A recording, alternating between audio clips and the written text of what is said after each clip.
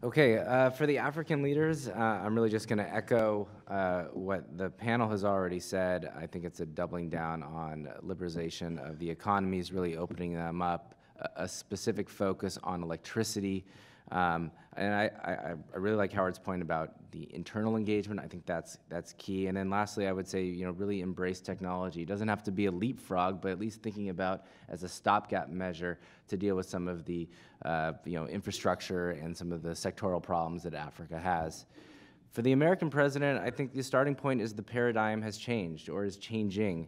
And I think that gets to how do we engage with Africans. I think we need to think more about empowered individuals that sort of cut across borders. There's a number of business leaders and religious leaders who have influence across the continent and are worthy for engagement. I think as Howard has already pointed out, at the subnational level, there's a lot of really good work to be done with state leaders and city leaders who are really the laboratories of democracy and reform on the continent.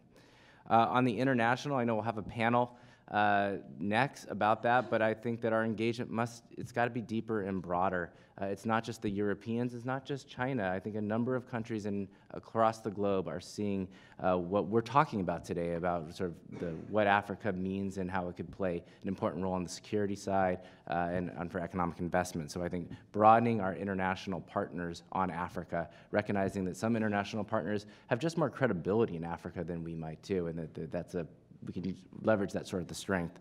And the last point, maybe not to add on a side of levity, but I think that we need to harness Africa's soft power a little more. I think Africa is, blazing a new path culturally, globally, with its musicians and its film industry and its sports. And I think that we miss opportunities to really connect with Africans in villages and cities and across borders who are finding role models there and that are, quite frankly, very interested in our pop culture and our world as well.